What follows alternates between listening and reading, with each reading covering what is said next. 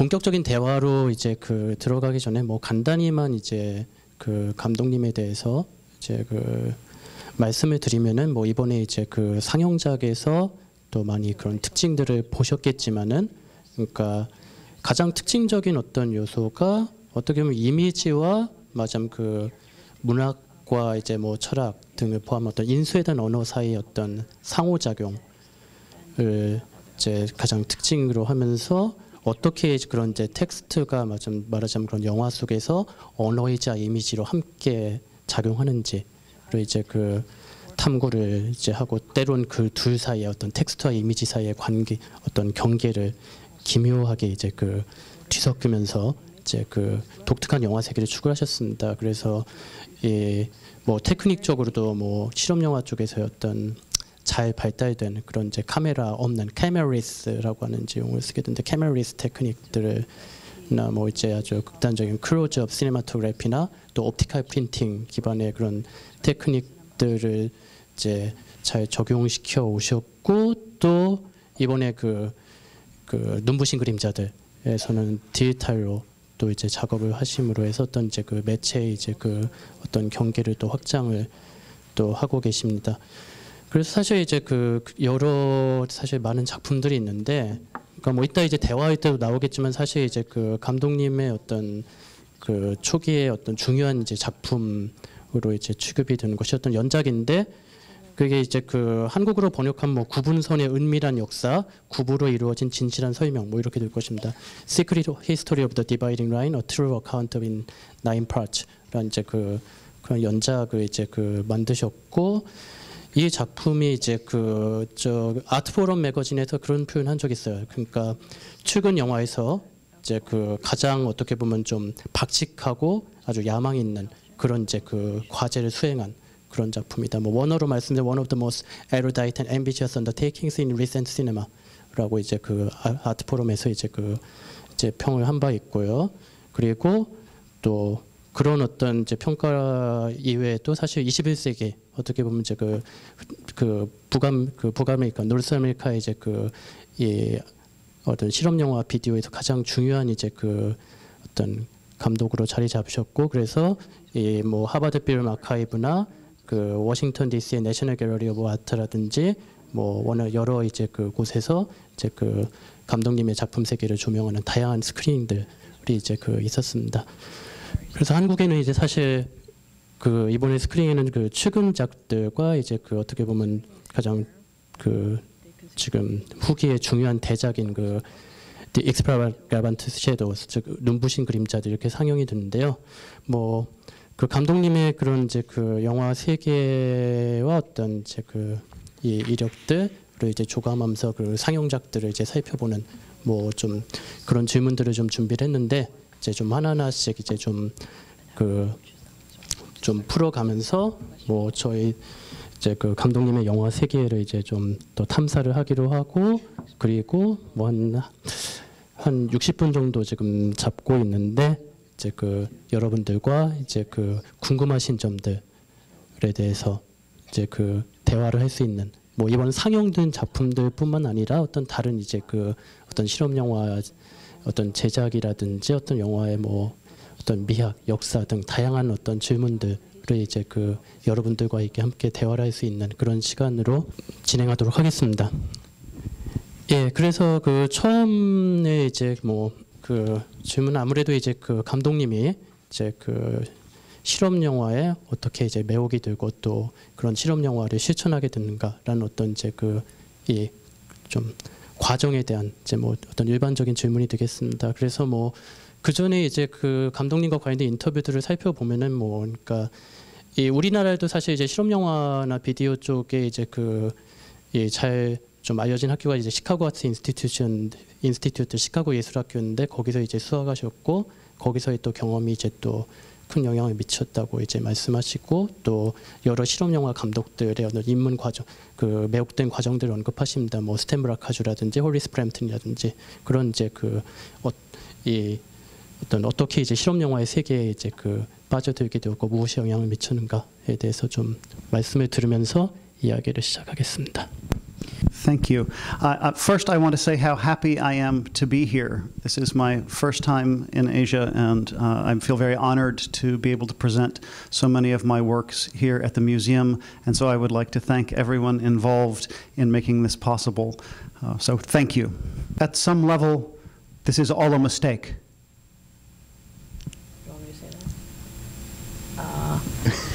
지금 그 맥락이 없어서 그냥 그대로 직역하겠습니다. 어떻게 보면 어떤 관점에서 보면은 이건 그냥 전부 다 실수입니다. I started out in 1980 when I was 9 years old to be a computer programmer because my uncle had given me a computer. He worked for the phone company for Bell Labs and he thought it would be fun for me. So I started to write very simple video games, and that was the first way I made images move. But I also got something at that point was called a modem, where you could call other computers on the phone. And I found the phone number for the MIT Artificial Intelligence Lab computer, and I broke into it. But I got caught, and so my parents took away my computer, and I had to go out onto the street where all of my friends were breakdancing. And so I learned to breakdance and became a professional breakdancer. I then started to do theater, and then I got interested in what was called experimental theater, and I moved to the city of Chicago to act in experimental theater.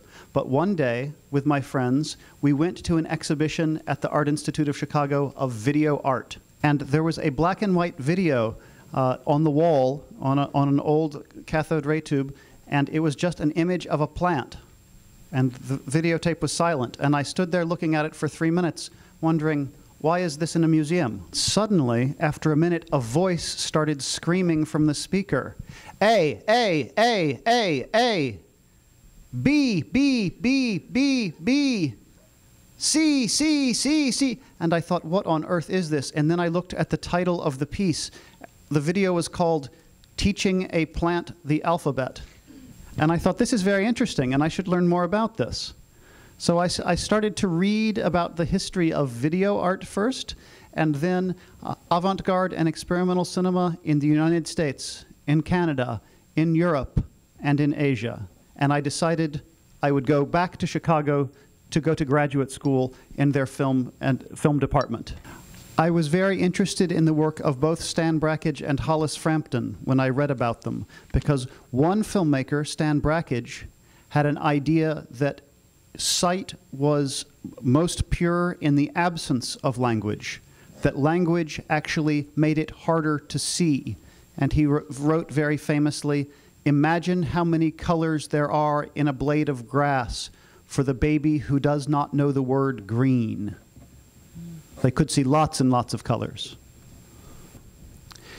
Hollis Frampton, however, believed that without language enabling us to name something, book, bottle, microphone, that the world was an undifferentiated mass of stimuli that we would not be able to perceive without language. Language made perception possible in Hollis Frampton's mind. For me, I thought it was in between, that it didn't have to be one or the other, sometimes one, sometimes the other, oftentimes both. At the end of my first year of school, my professor, the filmmaker Daniel Eisenberg, suggested that I should show this film to Stan Brakhage, who was living in Colorado at the time, and I made a phone call, and Brakhage very graciously agreed to look at my film. He liked my film, and then he programmed it in a show of new works by young artists in 1996 at Anthology Film Archives. And that is how my career began. Anthology Film Archives in New York City is a place that was founded in 1970. It's a very famous venue for the exhibition of American avant-garde cinema and European art house cinema from Eisenstein and Buster Keaton, Charlie Chaplin, Carl Theodor Dreyer, through people like Maya Deren, Kenneth Anger, Stan Brakhage, Harry Smith, etc. You don't have to say all those names, but many filmmakers associated all showed their work at Anthology. So it was a great honor for me to have my work shown by Stan Brakhage and also to have it shown at Anthology Film Archives, a major venue in the United States. So I felt that I had been accepted by this community of a certain kind of filmmakers that has a 100-year history, and I decided I wanted to keep making work in this way. I was very attracted to the way in which Brakhage attended to light and rhythm, and the way Hollis Frampton used language to create meaning. Because I grew up in North Carolina, in a southern state in the United States in the 1970s, and I write with my left hand, at that time, we were still called devil's children. Anyone who wrote with the left hand, that was not allowed. You were thought to be a devil. So I was never taught how to write. They gave me crayons and put me in the corner. And so still today, I have trouble reading my own writing. And I think that has played into my interest in the line between the legible and the illegible, the moment when something can be identified as language and writing, or when it moves over into drawing. Very much like calligraphy in many cultures can also be thought of as both writing and drawing. So my first movies were about that relationship of the illegible to the illegible. At the same time, I also became very interested in the surface of 16mm film itself. I had made computer images, digital images, but 16mm film is different.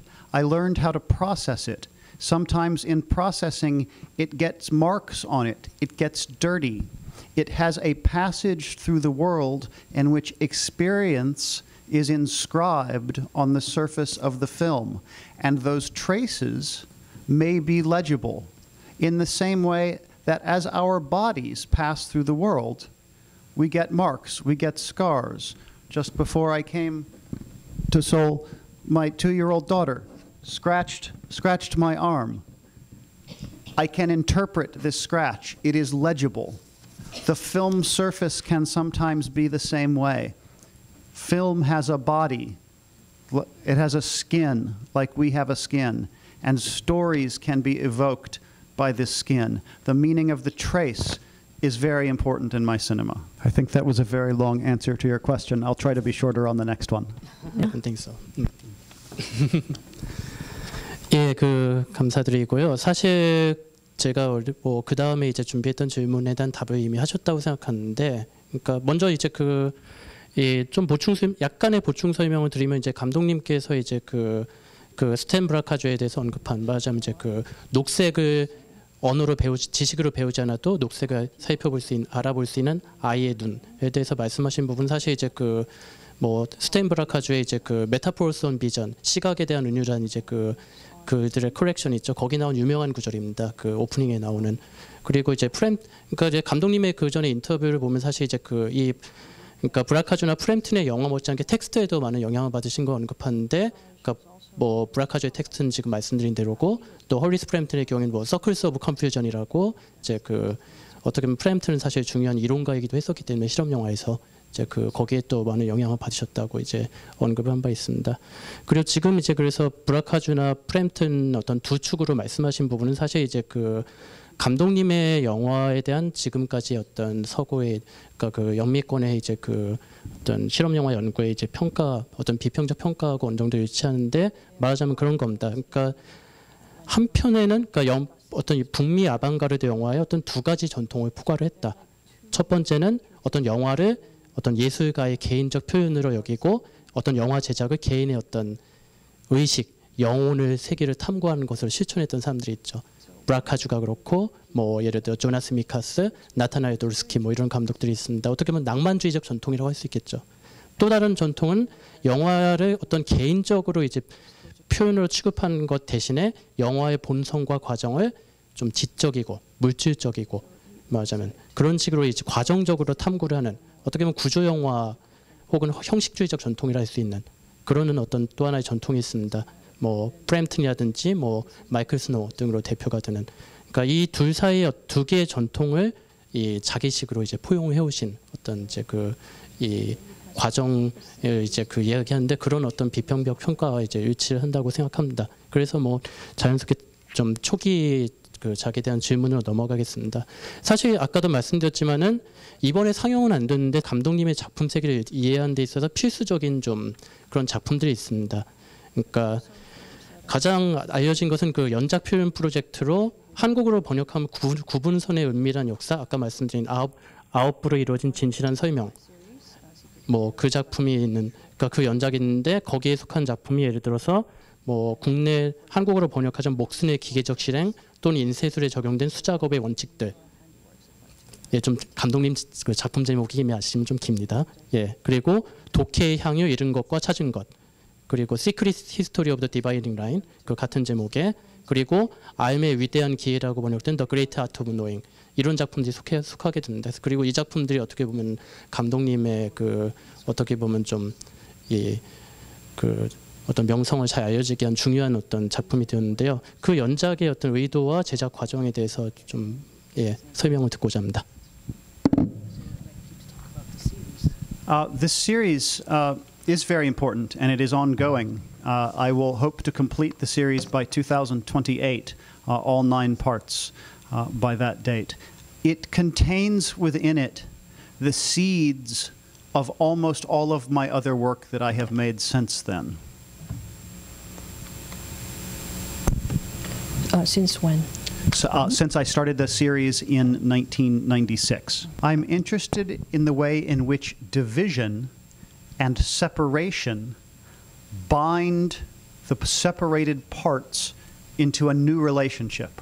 In 1728, a man named William Byrd was commissioned to lead an expedition to resolve the dispute about the boundary line between the colonies of North Carolina and Virginia. He wrote an account of this expedition, and it has become an important historical record of natural history, political history, geographic history, and social history. He is famous for those texts today that he wrote about that exhibition, but in his lifetime, he was most famous for his library.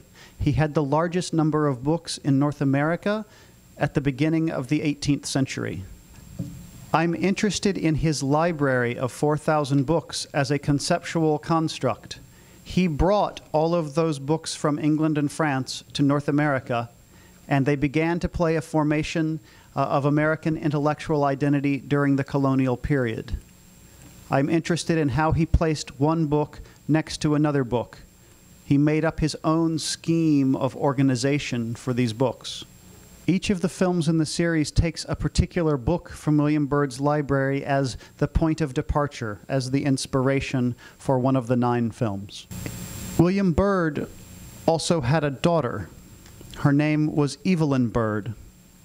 And in 1723, she was taken to England to receive her formal education and be presented at court, as was the custom among wealthy colonists in the United States, in the colonies of the States.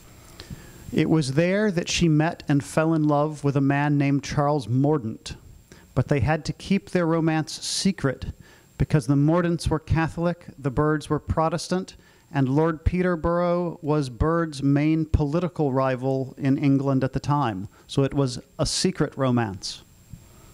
Eventually, as all secret romances must be, they were found out. William Byrd was furious, and he sent Evelyn back to Virginia, where she refused any suitors. She very quickly, by the age of 21, became considered an old maid, unmarriable. But it turns out that between 1726 and 1735, Evelyn Byrd and Charles Mordaunt carried on a secret transatlantic correspondence, with letters being passed back and forth by people they trusted who were going back and forth across the ocean. Their only way of communication was through text.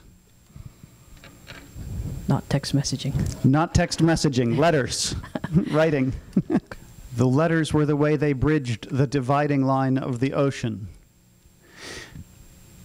In 1735, Charles Mordaunt inherited his grandfather's money and traveled to the colonies under an assumed name, an alias, where he infiltrated Virginia society and made plans to rendezvous with Evelyn at the church down the road and to elope. They booked passage on a ship. What year? 1735. They booked passage on this ship with the help of William Byrd's secretary, a man who, it turns out, was also in love with Evelyn. They were betrayed by the secretary. Charles was tied up aboard the ship. Evelyn was prevented from getting to it. The ship sailed, and after 9 years of waiting to be back together, the lovers were again separated. 2 weeks later, Evelyn learned that the ship with Charles Mordaunt had been caught in a storm, had gone down, and that all aboard had perished.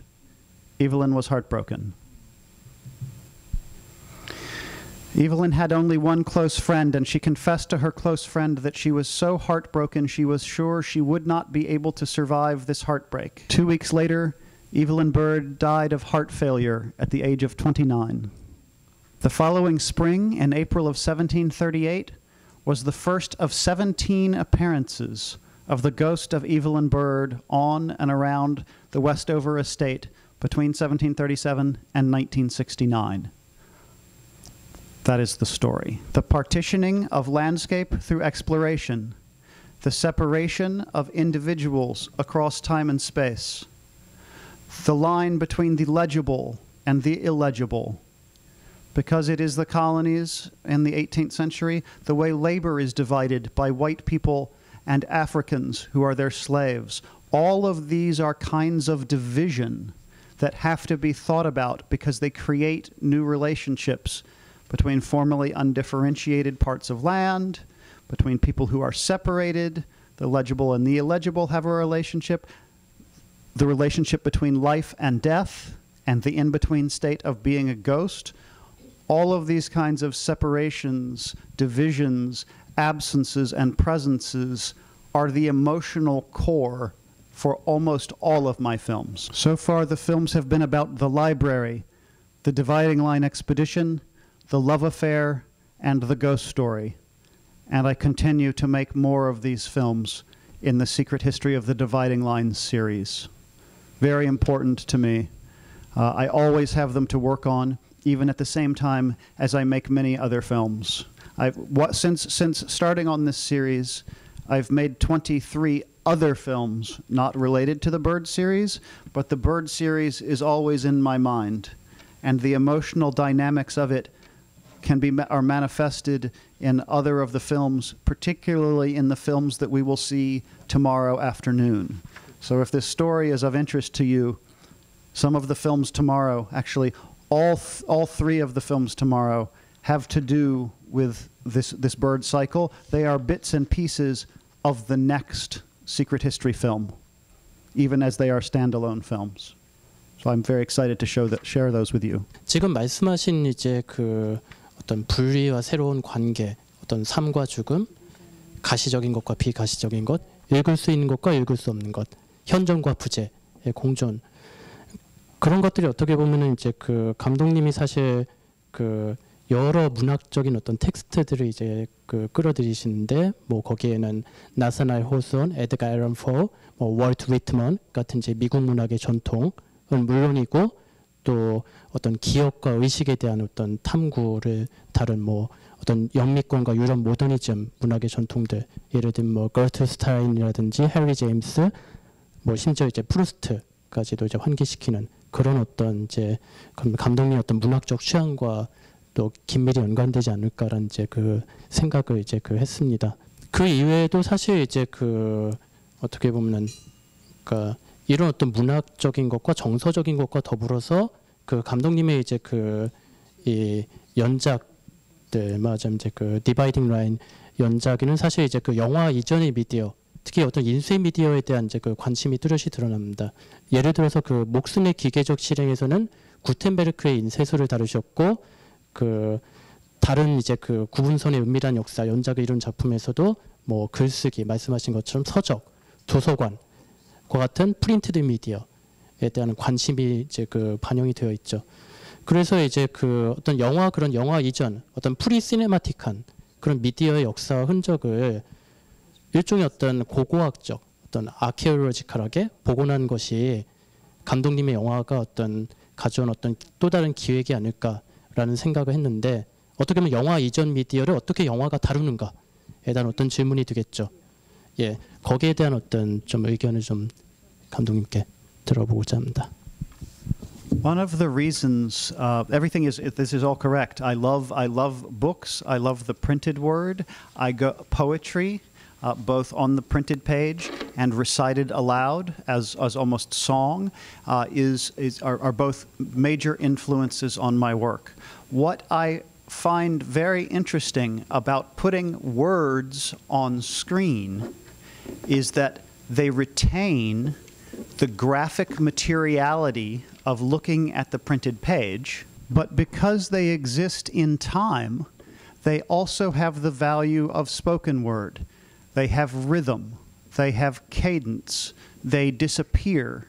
And so deciding how long a word stays on screen, the amount of time it takes to fade out slowly or cut very hard, is a way of producing speech rhythms on screen while retaining the graphics of what language looks like. It's a way of making something that you know is language either legible by leaving enough time for it to be read, or illegible by taking it away before you can read it.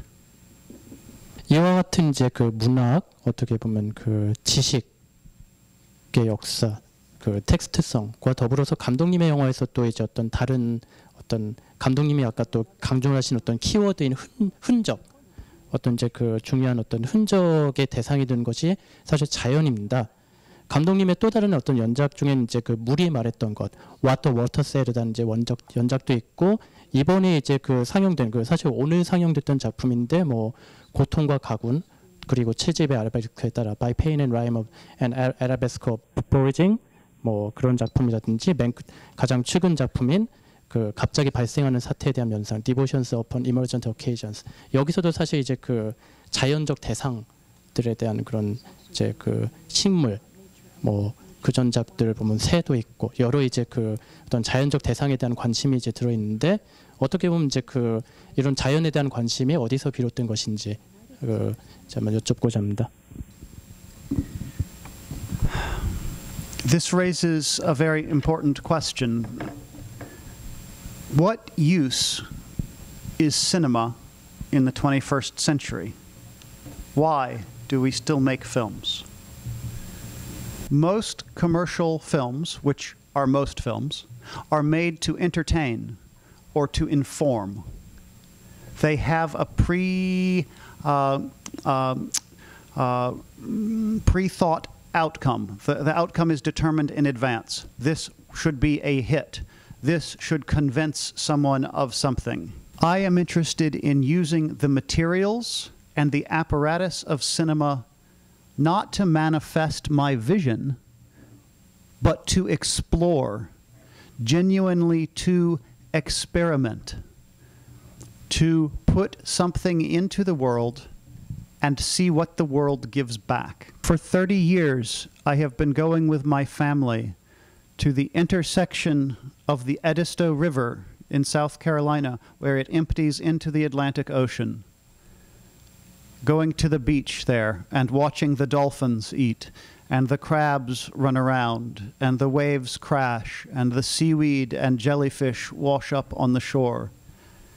And while I was in graduate school, I wanted to make a work to commemorate, to honor this place that has meant so much to me throughout my life. I didn't want to document this place in the normal way, where I might set up a camera and film, or take out a microphone and record the wind. I wanted to try to give up authorial control, to let the natural world make part of the film itself.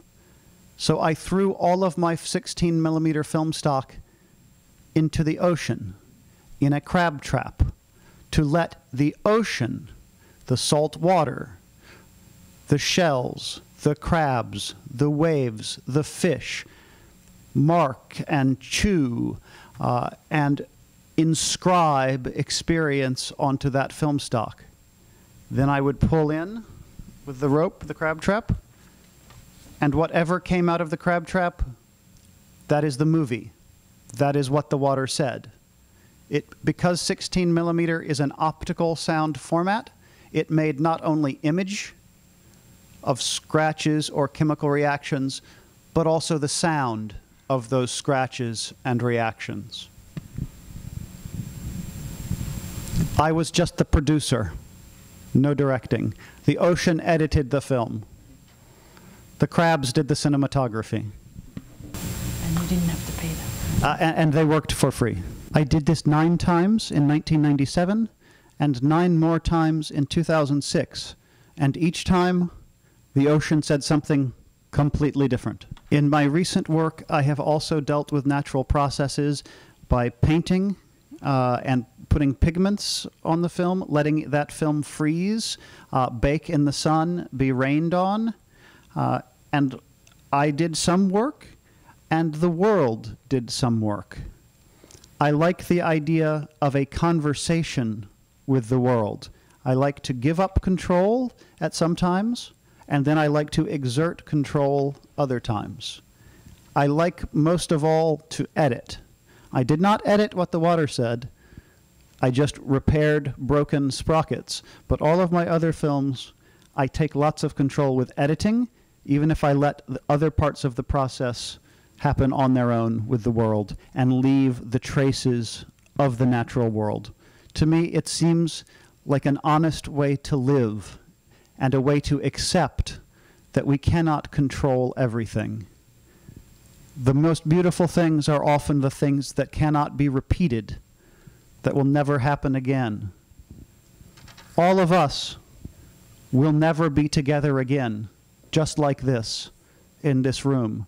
This is a unique moment in all of our lives, and I want my cinema to honor those circumstances. 지금 끝에 말씀하신 이제 그 출근작, 어떻게 보면 자연의 그런 이제 그 변화하는 효과를 이제 그 어떻게 보면 그러니까 감독님이 개인적 그러니까 통제를 하지 않고 자연적인 효과를 이제 말하자면 이제 그 비의도적으로 자동적으로 이제 그 필름에 이제 기입하고 그 변화를 기록하는 방식은 사실 이제 오늘 상영된 그 브루클린 나루토를 건너며 크로싱 브루클린 페리 같은 작품에서도 이제 관찰할 수 있는 것이고요.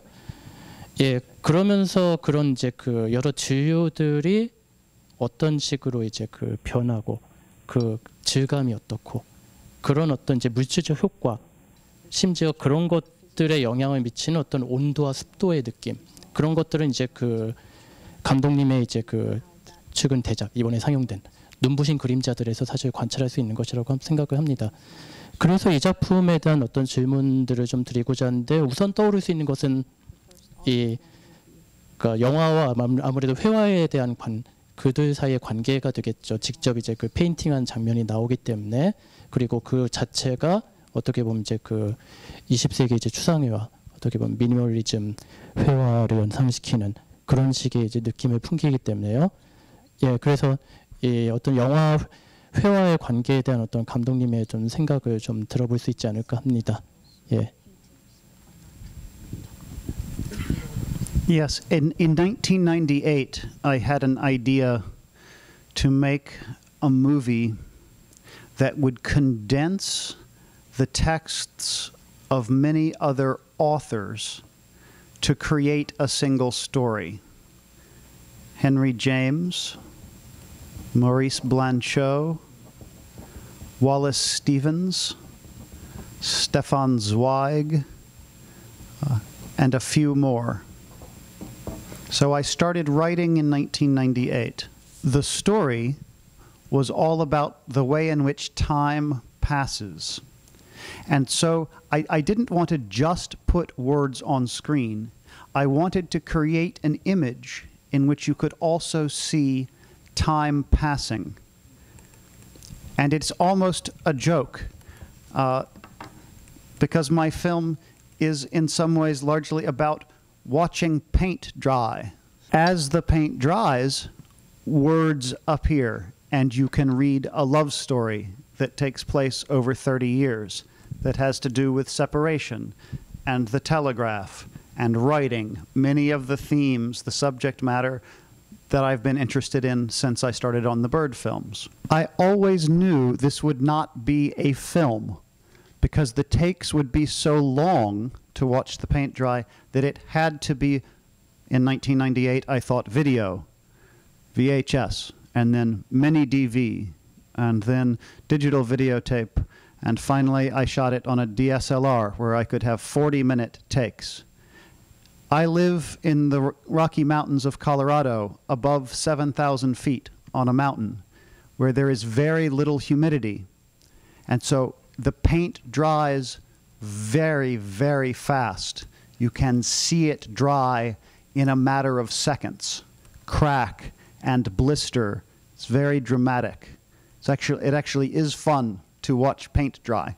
In addition to choosing the colors very carefully, I chose different kinds of paint.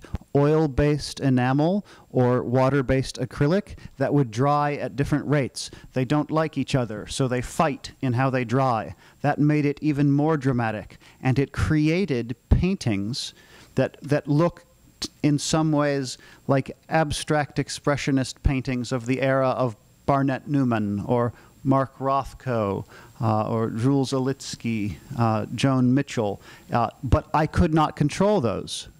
The paint made the paintings based on its own physical properties. I didn't try and paint an image. The paint worked with itself to make the image. And so even though I am not working with the surface of the film and letting the water and the ocean and the film emulsion interact, I am still interested in what happens when you put different kinds of materials into proximity and allow them to work on their own. So in some ways, the extravagant shadows comes from the same impulse as what the water said. 조금 간단한 질문을 그냥 하나 드리죠. 그 영화 관련해서 다른 작품과는 달리 여기서는 사운드가 나왔죠. 메릴린 러쉬라는 그 60년대 이제 그 가수, 이제 미국 가수의 그 잘 알려진 곡이죠. 그 엔젤 오브 더 모닝 그 포함한 4곡을 거기서 쓰셨어요. 다른 작품들은 다 무성이지만요. 보셨듯이. 자, 이 음악을 사용한 이유, 특별히 이 영화에 대해서. 예. This is a good question. You may have to see the movie to really understand. I don't want to give away too much, but I will give away some. This movie, The Extravagant Shadows, is very long compared to my other films. Most of my other longest film, The Great Art of Knowing, was only 37 minutes. The Extravagant Shadows is 175. That sounds long, but it doesn't feel that long, I hope. The Extravagant Shadows, which you can see in the booklet, is one of spines of books on a shelf. And they are all writers that deal with love, but their level of sophistication with language is very different. Henry James is a very precise writer. He is on the far left of the frame. As the books go across, the writing gets a little bit sillier, more poppy, more generic, less classical. And I am interested in this 1968 album by Mary Lee Rush, Angel of the Morning, in which some of the songs are brilliant, like Henry James, and some of them are ridiculous, like some of the other books over here. So what I was interested in doing was evoking different ways language can be used, both written language and sung language, to address the question of love. I also thought in a movie of 175 minutes, it is nice to have some songs. I have very few ideas about sound, but I did have the idea that it shouldn't only be written words, there should be music and there should be song in this long love story space. It allows viewers to breathe. Sometimes silence can be oppressive, can be difficult, and for 3 hours, sometimes you feel like you can't move or breathe, and that's not good. I want everyone to relax and experience the work the way you experience reading a book. Most books have no soundtrack, but it's never completely silent when you read them. Books are quiet. There may be lots of sound around us. Sometimes we read books in a coffee shop and there's music playing. My movie is like that. But the songs are chosen for very particular reasons at very particular moments. 그 눈부신 그림자들은 또한 이제 그 아까 이제 DSLR 카메라 말씀하셨는데 감독님이 셀룰로이드 대신에 그러니까 디지털 테크놀로지를 활용했다는 점에서도 중요한데요. 그러니까 이 촬영에서 DSLR을 사용하셨고 그리고 그 작품에서 볼 수 있는 어떤 미묘한 그런 색채와 빛의 변화가 있는데 그게 어떻게 보면 디지털 그런 후반 작업, 포스트 프로덕션 과정을 거친 걸로 이제 보이는데 그런 좀 디지털 프로세스에 대해서 좀 궁금하고 그런 디지털 어떤 테크놀로지와 프로세스가 셀룰로이드로 작업했을 때와 비교했을 때 어떤 스페시픽한 독특한 이제 효과를 낳았는지 예, 그 점에 대해서 여쭙고자 합니다. Well, first I will say that there's actually no digital processing. The color, the shifts in color are due to the clouds passing across the sun and changing the natural color temperature of the light. I set the white balance at the beginning and never changed it. And I filmed from sunrise to sunset on a day in which clouds were moving very fast. So when colors seemed to change, that wasn't me. That was the natural world changing the color temperature of the light. So you didn't use any kind of color correction? No. Final cut-based technique? No. The only thing I did is, because all of the takes were between 30 and 40 minutes, I would make a dissolve. It all happens in real time. There is no time lapse. All of the paint is drying in real time.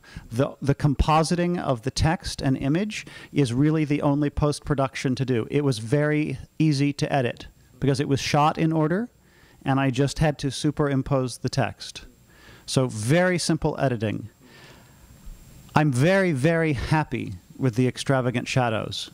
In some ways, I think it is the most important movie that I have made. But aside from actually painting and writing, editing on a computer is very boring. There is no poetry in click, click. I don't like the physical process. I don't like just sitting there looking at the screen. That almost drove me crazy. Part of the reason I love working with film is that it is much harder.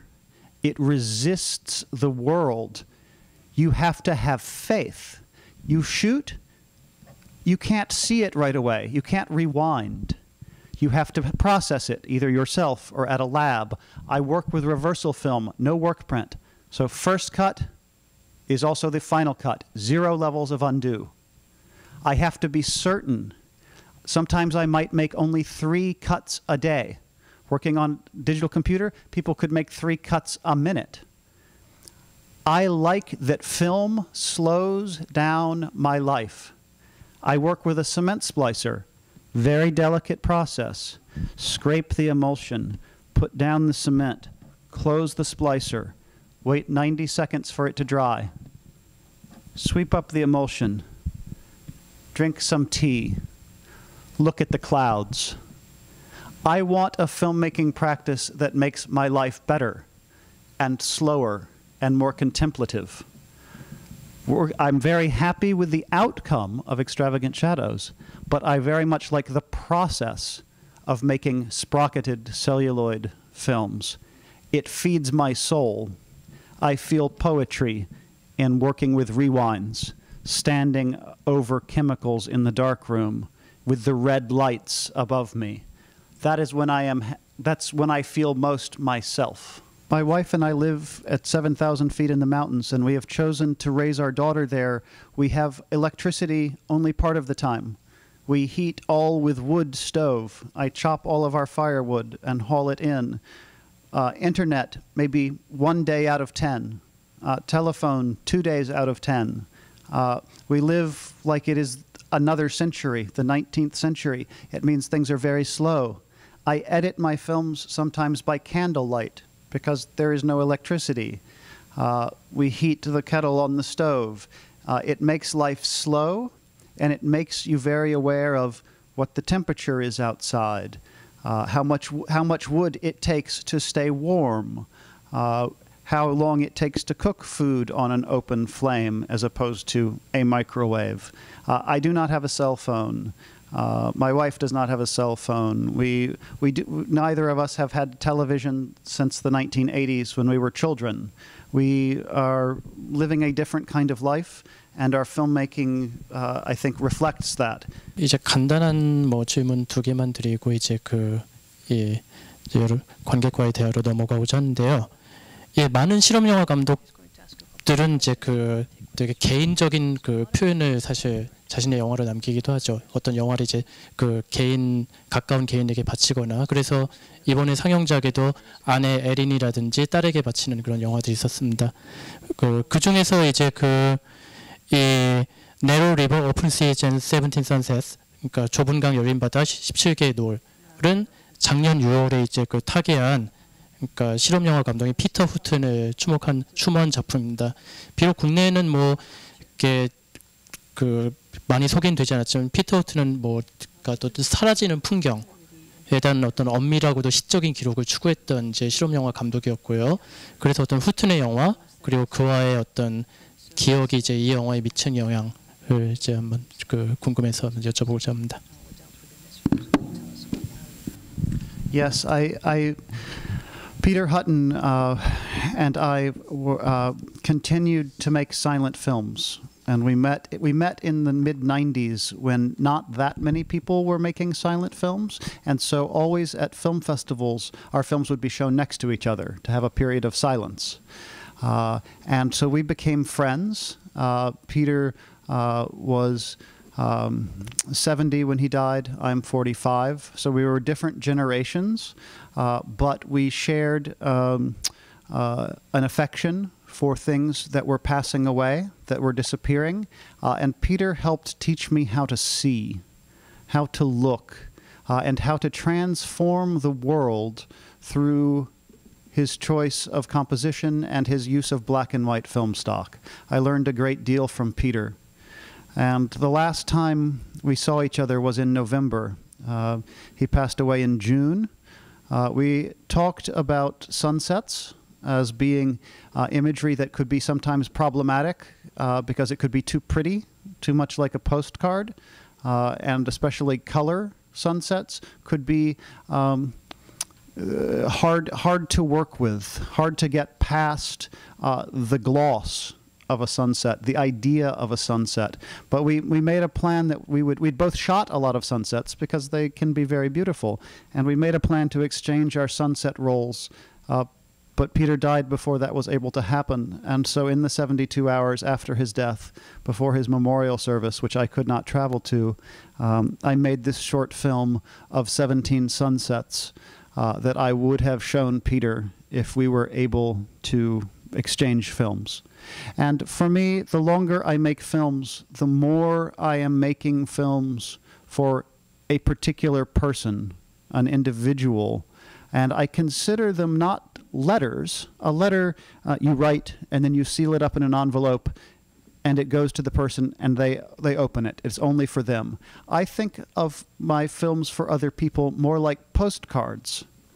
They are addressed to a person, but they are available to be read by anyone who picks it up. And so in the tradition of Stan Brakhage or Jonas Mekas or Joyce Wieland, a number of filmmakers who worked autobiographically and shared moments of their life. Gunvar Nelson, another very important one. Sue Friedrich. There are many. This is not something that I do. This is a whole tradition in cinema. In the same way that many poems are dedicated to particular people, I now feel that there are some things I can say only through cinema, and that is a reason to make a film. 예, 말씀하신 전통은 사실 이제 자서전적 영화, 오토바이오그래피컬 필름의 이제 전통 이제 말씀하신 거고요. 예, 저 한 가지 질문이 더 있는데 이거는 마지막에 제가 마치면서 해도 좋을 것 같아서 예, 지금부터 이제 여러분들한테 이제 그 대화를 할 수 있는 시간으로 이제 이제 드리도록 하겠습니다. 손을 들어주시고 예, 말씀해 주십시오. 예, 먼저 저기 그 맨 앞에 계신 분 저기 좀 예. 일단 우선 제가 눈부신 그림자들에서 들었던 노래하고 그 노래 제목하고 그 가수 이름을 좀 알고 싶어요. 제가 검색해봐도 안 돼가지고 좀 듣고 싶거든요. 계속 엄청 좋아가지고. 아까 말씀하셨는데 메릴린 러시하고 저기 그 엔젤 오브 더 모닝에 있는 데고 써드릴게요. 네, 그리고 이거 눈부신 그림자들 같은 영화를 만들어줘서 고맙다는 말씀까지 전해드릴게요. Thank you very much. That means a lot to me. I probably won't be able to name all 5, but I can tell you that they are all on the same 1968 album by Marilee Rush. The first one is Angel on My Shoulder. Another one is Angel of the Morning. Another one is Love Street. Another one is Observations from an Airplane in 3/4 Time. And I believe the last one is called simply Sand Castles. But all on that album. You'll recognize them. 저는 아직 그 선생님의 영화를 보지 못한 상태에서 두 분의 대화만을 토대로 해서 질문을 드리게 된 게 좀 미안하게 생각하는데 초반부에 그 설명하실 때 이미지와 텍스트 간의 관계에 관해서 설명을 조금 이제 하셨는데 제가 듣기로는 그 관점이 언어학에서 말하는 사피어 앤드 워프 가설을 언어 결정론적인 관점을 어느 정도는 받아들이고 또 어느 정도는 또 부정하는 그런 입장에 서 계신 걸로 생각이 되는데 그런 어떤 그 가설과 연관해 가지고 그런 사고를 하시게 된 것인지 질문드리고 싶고 두 번째는 선생님의 뭐 여러 가지 영상 작품 중에 이제 예를 들어 가지고 필름의 어떤 그 자연이 가하는 물리적인 흔적들을 통해 가지고 표현하셨다고 그렇게 하는데 제가 현대 미술에 좀 관심이 있다고 보니까 현대 미술의 어떤 미술사적인 흐름과 연관시켜서 볼 때 그것은 어떤 의미에서는 르네상스 이후에 19세기 말까지의 어떤 재현주의 미술, 그 환영주의 미술을 거부하고 이차원적인 어떤 그 캔버스의 어떤 평면성을 강조해 가지고 나타난 추상회화적인 방식을 원용을 해 가지고 영화에서의 어떤 추상영화적인 것을 추구하려고 한 것이 아닌가 저는 그렇게 이해하는데 선생님은 어떻게 생각하시는지 좀 묻고 싶습니다. 예, 그 첫 번째 질문 감사드리고 그 첫 번째 질문하신 거에서 지금 문학에서 어떤 가설을 말씀하셨는데 그걸 좀 분명히 좀 다시 한번 좀 말씀해 주셨으면. 사피엔 워프 가설이라고 해가지고 언어 결정론적인 그런 그 가설이 있는데 에드워드 사피어 앤 워프 해가지고 언어에 의해 가지고 그 대상세 가설 모르신대요. 예, 알겠습니다. 예, 그 관계면 두 번째 질문만 좀 답변을 해주시죠. Thank you very much for asking. Those are good things for me to think about. I always grew up being very comfortable with image and text being on screen together because I watched international cinema. Akira Kurosawa, Jean-Luc Godard, Francois Truffaut, Ingmar Bergman, always subtitles. And so for me, I know that the image and the text activate two different parts of the brain, but I am used to and enjoy activating both parts of my brain as a film viewer and as a filmmaker. The other thing that interests me about text on screen, as I don't know if this is not so much theoretical, but you always know when the text should come off the screen, when it's been read, when you can read it. With a tree, how long does a tree last? Harder to say. So I like activating those different parts of the brain. The most important theorist for my thinking about not only text, but different kinds of frustration in cinema is a book called The Pleasure of the Text by Roland Barthes from 1968 or 69, where he differentiates between texts of pleasure and texts of bliss. The text of pleasure, Roland Barthes says, is one which confirms all of our normal reading habits. It makes us comfortable. We are entertained. There is nothing boring about it. It moves us along. A text of bliss, on the other hand, can cause a crisis. It breaks with our culture as we know it. It may cause frustration. It may cause confusion, from which comes frustration. But he argues that a text of bliss is actually the more productive reading experience because it makes us reflect back on ourselves and work with the text to create meaning.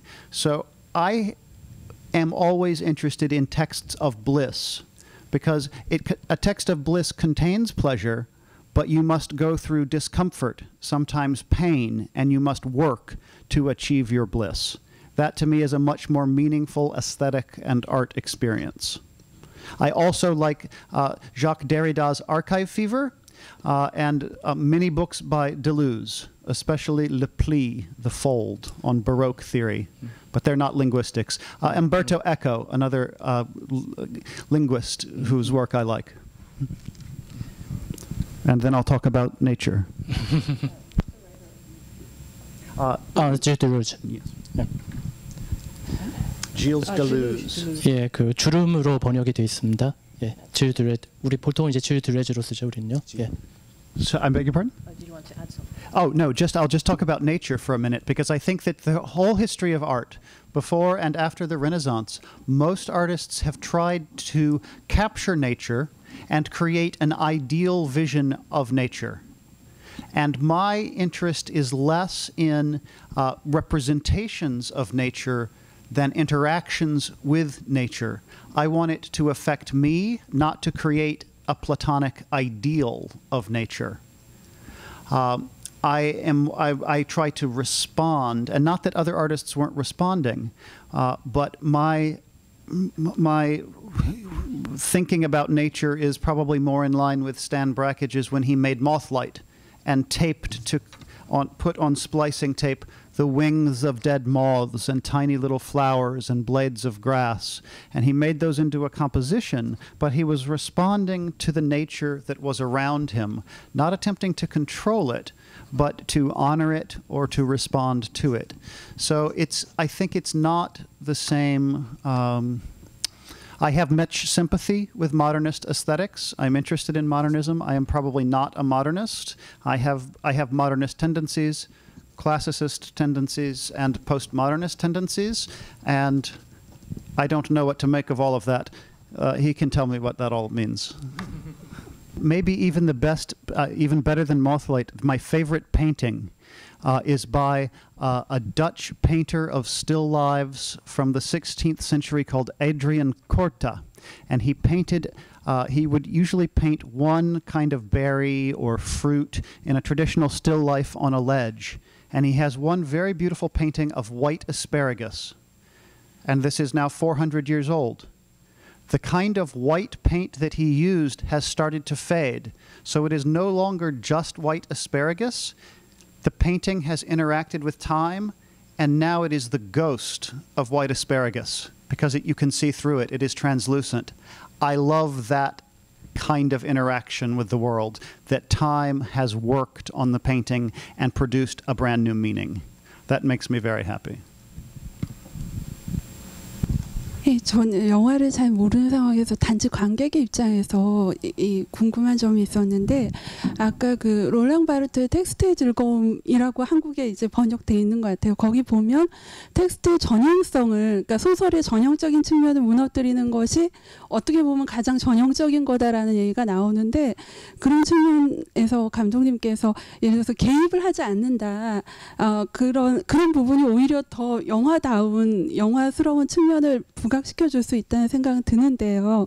근데 정말 초보적인 관객의 입장에서 궁금한 것이, 이게 텍스트가 나오고 나레이션이 나오고 이게 문자들이 등장하기 때문에 그것이 오히려, 그러니까 굉장히 소통적인 측면을 얘기하셨지만 관객의 입장에서는 뭔가 규제되고 있다는 식으로 받아들이는 경우도, 아주 초보적인 관객의 입장에서는요.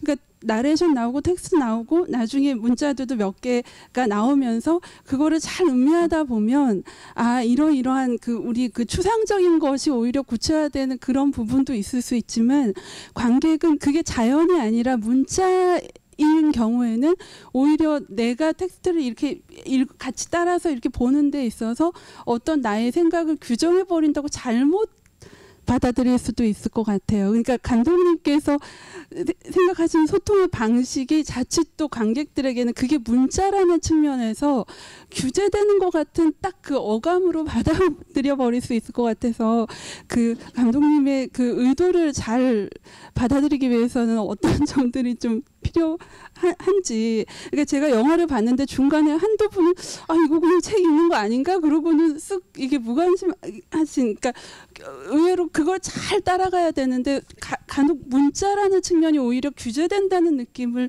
받아버리는 초보적인 관객은 그런 부분 어려움에 대해서는 또 어떻게 우리가 받아들이고 또 소통할 수 있을까 그 점이 궁금합니다. She said your film was hard to understand. Okay. Yes. 죄송합니다. 조금이다. Okay, I was just kidding. So I agree. And what was your intention? Yes, I agree completely that it is a very strong gesture and very it is very controlling to make an audience read at my pace instead of your pace. You don't get to decide. You don't get to look back. It is almost authoritarian in that way. The way I think about it is as a composition. I am making a composition in time, the way a musician might make a composition in time. And so it is my hope that there is frustration, that there is struggle. Not everything will be understood because I have regulated the composition. You might be tired. You might close your eyes and miss something. It is a negotiation. Most cinema doesn't want any negotiation. The meaning comes off the screen and goes all the way to the back of the theater. If you don't understand Star Wars, then they've made it badly. Star Wars is supposed to be understood. My movies don't come all the way off the screen. My movies will come, some of my movies come this far, some of my movies will come this far, but you then have to come up here and wrestle and be engaged in a different way than we are used to with cinema. It is perhaps more like music in that respect than reading a book. So I am very comfortable with the fact that my movies create tension, frustration, anxiety, but hopefully they make you think about your relationship to the screen instead of forget about your relationship to the screen. And it is when we have image makers and governments who want to make us forget who's in charge, that's when we end up with bad political situations. When the authority is very clear and there is a chance to struggle, you can't change my composition, but you can struggle with it. You retain your agency. You are you, the film is the film. That reminds us that we are all individuals involved in a negotiation. And that to me is very important. The other thing I will say in terms of my expectation is that I plan for this. And there are some filmmakers who feel like to be a filmmaker, you make a film. Filmmakers don't just, making films is not what makes you a filmmaker. To be a filmmaker, you must make the film. You must put it out into the world to have a conversation. It is the responsibility of a filmmaker or any artist to advocate for what one believes is the best about cinema. It is about being in the world. And so I don't consider my film to be over when the lights come up. This, what we are doing right now, is also the work of the film. This is being a filmmaker right now. Films exist to activate a social space, in my conception, not to make us forget that we are in a social space. So I want that struggle. And I think that with time, with familiarity, with seeing this kind of cinema more, just like some forms of classical music, you start to understand the compositions, can appreciate the compositions, can live inside them, and they become more meaningful. But it is not, I will tell you how to see, or I will show you things, but you have to decide what your experience is and remain yourself. 아무래도 두 분의 이제 저 좋은 질문에서 사실 공통적으로 바르트의 텍스트의 즐거움, 뭐 그냥 보충적으로 말씀드리면 이제 아까 텍스트 오브 블리스를 이제 텍스트 오브 플레저 하고 이제 대비해서 사실 그 책에서의 어떤 중요한 어떤 두 개의 구분이긴 합니다. 말씀하셨는데 블리스가 사실 이제 원래 이제 바르트, 그러니까 프랑스 원어는 사실 주이상스고요. 그러니까 사실 이제 락강은 정신분석학과 이제 지제 라인에서는 이제 뭐 향유로 번역이 되는 사실 이제 단어이기도 하죠. 그래서 텍스트 오브 블리스라는 게 이제 바르트에 따르면은 독자의 어떤 역사적이거나 어떤 문화적이거나 심리적인 어떤 가정을 뒤흔드는, 심지어 어떻게 보면 상실의 상태를 부과하는 그런 이제 텍스트로 이제 이 텍스트 오브 플레저와 이제 구분을 해서 사실 이야기합니다. 그런 맥락에서 이제 좀 말씀하신 것도 있고 그런 또 대화가 진행이 됐다고 생각이 들고요. 예, 그럼 다음 저 질문 받도록 하겠습니다. 예. 저는 사진하고 영상을 공부하고 있는 학생인데 저는 보통 작업을 지금 할 때 텍스트에, 그러니까 이미지가 텍스트에 갇히지 않도록 노력을 하면서 작업을 해왔거든요. 그런 거에 스트레스를 좀 받으면서.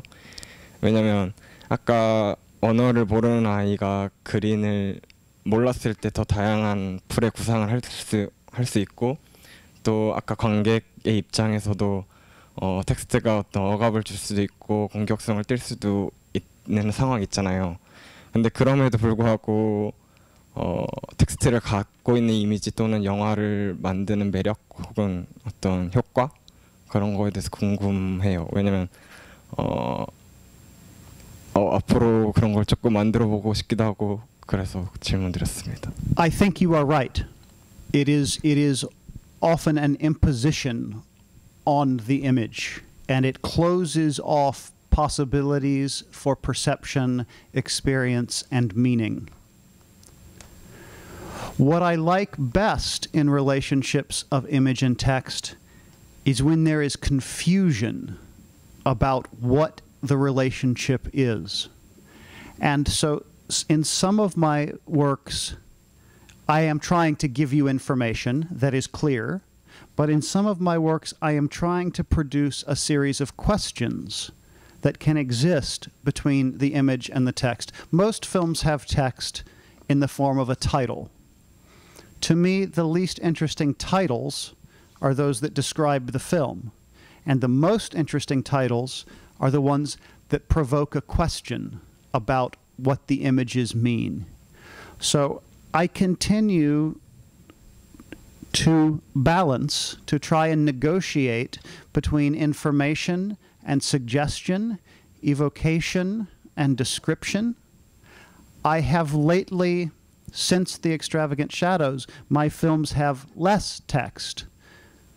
I am trying to make films with fewer words because I am now opening up a different space in my own mind at this stage of my life, but I continue to be compelled by the power of words to be ambiguous in the way that images can be ambiguous, and that it creates a place for you, the viewer, to do some work to make those negotiations. I love language as a way of conveying meaning, and so I always want to set that against another system of representation, the camera's representation of a world. I'm interested in the competition between two systems of representation. I struggle with it also. I struggle with it most in other people's films that use text. Sometimes they make me angry. Sometimes I just want to see films with no text because they're hard. And yet, when I sit down to make a work, my questions usually have something to do with image and text. And that is the field I have to plow. That's my work. That's what I've been given to do. Sometimes I wish I could have no more words, ever. Just images. But that would be dishonest to how I approach cinema. So it has to be both. But it's a struggle for me too. I wish you productive struggles. 생산적인 그런 고생을 하시기 바랍니다. 100년 전의 스펙트럼으로만 봐도 그 꽤나 멋진 무성 영화 감독들이 있고 영화의 별이 된 분들이 있고 뭐 수많은 이론가들이 뭐 있지만 저는 이 부분에 초점을 맞추고 싶은데 저는 21세기 사람인데 저한테는 20세기 분들이죠. 100년 전이라고 보면 그분들은 그 현대음악이든 뭐든 현장에서 싸워서 얻었고 근데 저는 그래도 관객 입장이에요. 그래서 어떻게 보면 옛날의 말들일 수도 있는데 어떻게 좀 길을 잃지 않고 찾아가는 방법론만 좀 같이 고민해봤으면 좋겠습니다. I think it must have always felt like that at every moment, because I think that's how history works. We create a narrative. History is a narrative. It's tidy. We can understand it. But the present is always confusing. I felt the same way when I started making films in the early 90s. I thought I understood the history and the categories, but then I thought, and what now? So we are constantly having to discover this for ourselves. And it helps me to study cinema history, to see how filmmakers arrived at their answers in the midst of World War I, World War II, post-May 68 in France. I try and understand how other filmmakers dealt with the chaotic events of their time. And I try and absorb those lessons. Our solutions have to be different. We live in different times. But there is one thing that I think is constant and is always the job of artists, of filmmakers, and really of all humans in whatever form of cultural production they engage in. There is a famous line by the theorist Theodor Adorno that is often taken out of context. And the part that is often quoted is he writes that after the Holocaust, it is barbaric to write poetry. And he qualified that later, but what he was suggesting is culture was not enough to stop the Holocaust. Culture has never been enough to stop all of the terrible things that have happened throughout history. But Paul Celan, the poet, replied to Adorno and said, after Auschwitz, the ultimate barbarism would be to not write poetry. Celan believed that no matter how terrible the world was, and no matter the ways in which culture and art might not be able to prevent tragedies and catastrophes from happening, he believed that we must be witnesses, that we must articulate and present to others our subjectivities of the world. Paul Celan ultimately committed suicide. He became hopeless at the end of his life. But the last 3 lines he wrote encompass, I think, much of what I believe about art and filmmaking. Celan wrote, pour the wasteland into your eye sacs, the call to sacrifice, the salt flood, Come with me to breath and beyond. And what I think he means is pour the wasteland into your ice axe. Open your eyes and witness what is happening around us that is terrible in the world. And understand that because you witness, you have been called to sacrifice some part of yourself. The salt flood, that won't be easy. There will be tears. Come with me to breath. Breath. The poet's breath is the way of articulating something. You must comment on this. But then he says, come to me with breath and beyond. Articulation is not enough. We must also act. It's good to observe, to witness, to have empathy through tears, to articulate in art, but we must also act. And so you know what's happened in the United States. The country sort of lost its mind. There are lots of terrible things happening in 2017 in governments all over the world. You know what's happened in the United States, the Philippines, what could happen in France. Troubles here. There is no shortage of things to witness. But I think that doesn't mean that all of our subject matter has to be about conflict, tragedy, government, and activism. We often confuse subject with content. And I think that form plus subject matter equals content. There's always a way, the way in which you say something produces the content, whatever that thing is. Content experienced is meaning. And we are, I think, at a wonderful point in history for art making in that the critics, the curators, are not telling artists there is only one right way to do something. In America in the 1950s, you had Rosenberg and Clement Greenberg saying there is only one right way to paint. And if you don't do this, then it's bad art. Right now, there are lots of different options for us to act. And we can produce important and life-giving work through many different subject matters, many different forms that produce all kinds of contents and create meaning that helps sustain us in life. So I would say that your job, my job, all of our jobs as artists or filmmakers, people, writers, teachers, anything, is to find what it is we can do best to make a contribution. Where does your chance for greatness lie?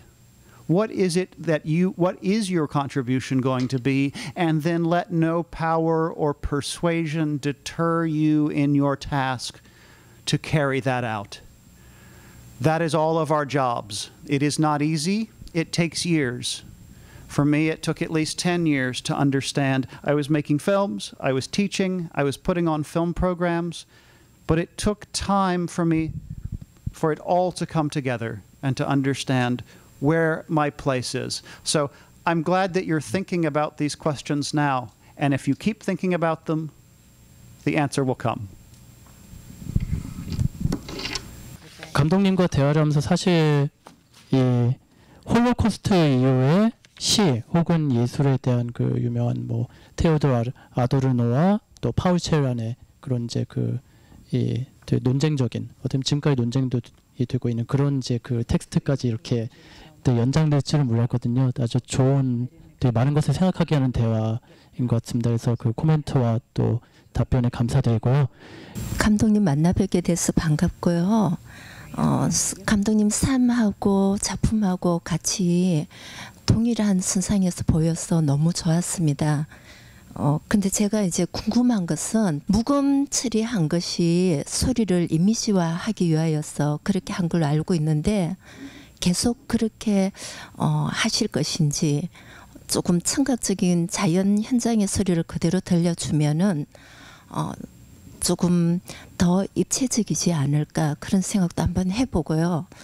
I think yes and no, both. When I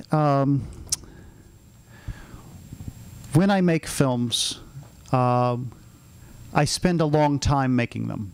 Usually, the film I made in 72 hours was an exception. I usually spend several years. So there is a lot that goes into the work. I erase most of the text. Usually I erase 90% of the text, and what's left on screen is only 10%. And yes, it has a particular diction. It usually comes from another century, and it can be hard to read that text. It is always my hope that with a book of poetry or a really great novel or a piece of intricate and carefully composed music, that there will be second, third, and fourth chances to engage with the work, and that as one sees the work again, it will begin to open up, and the experience will be different each time because different things will be accessible. So I build them. Some films I know are best on the third screening. Some films I know are best on the fifth screening.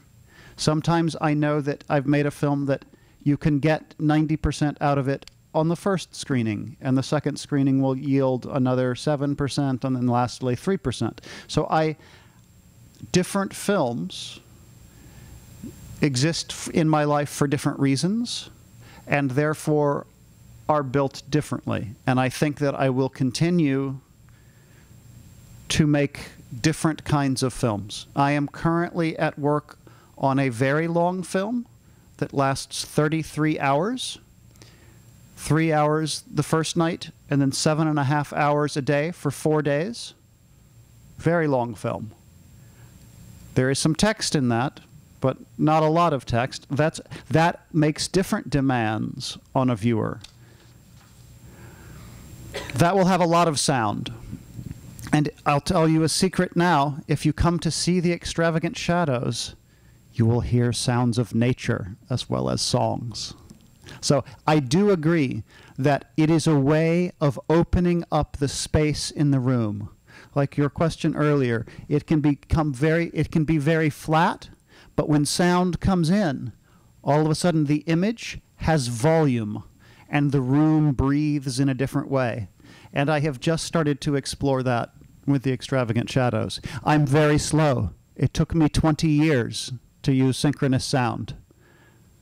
I'll continue to do more. I'll get there. One day I might even use an actor. Maybe. We'll see. Maybe in 20 years. But I keep exploring, and I keep encountering new problems. And my hope is always to solve the problem of the film, and I'm just approaching sound. So we'll see where it goes. But I hope you will have... One of the things that I'm very, very happy about this exhibition is that there are multiple chances to see these programs. That makes me so happy. It is so rare in the United States that a work plays more than once or twice, and to have it play 3 or 4 times over the course of 6 weeks is like a dream. So I'm very, very grateful for the chance that you might have to see the work multiple times, because it's intended to unfold over multiple viewings. It's nice to meet you too. Thank you. 마치 제 원래 그 클로징 원래 질문이 사실 이제 그 지금 작업하고 계신 인프로그레스 프로젝트에 대한 질문이었는데 거기서 이제 그 답을 또 하셨고, 근데 그 이번에 상영작인 가장 최근작인 디보션스 어폰 이머전트 오케이저 갑자기 발생하는 사태에 대한 명상도 사실 이제 그 현재 진행 중인 프로젝트의 첫 번째 컬렉션으로 프로그램 노트에 언급이 돼 있는데 지금 그 프로젝트를 말씀하신 건지 이건 또 다른 프로젝트인지, 다른 프로젝트라면 어떤 프로젝트인지 거기에 대한 마지막으로. I always have multiple pots on the stove. I never know which one is going to boil first. I now have the series Devotions Upon Emergent Occasions, where I am selecting single camera roll, uncut camera rolls that I will show whenever I come across one that I feel doesn't need any editing. So I already have 2 more of those, so that will become a series. I'm working with a group of artists in Vienna that are exploring what they call retrograde technicity, specifically analog means of producing images and sounds in the digital age. that's being co-sponsored by the Austrian Film Museum and the University of the Applied Arts in Vienna. And so it's a 3-year project. We meet every 6 months in Vienna. And I've been collecting out-of-date and discontinued film stocks and film chemistry for 22 years. And I'm going to deal with what those stocks can still do by using them to photograph the forest around our cabin that burned extensively in a wildfire in 2010. So that's 2 projects. That film is very much about the way in which trauma is encoded into landscape, the fire, and it's called The Light, the Dead Sea. The dead being the trees and the film stock, and it will be an experiment to see how those things react with one another. I also am making a 60-minute film with 3,000 shots, 29 frames each.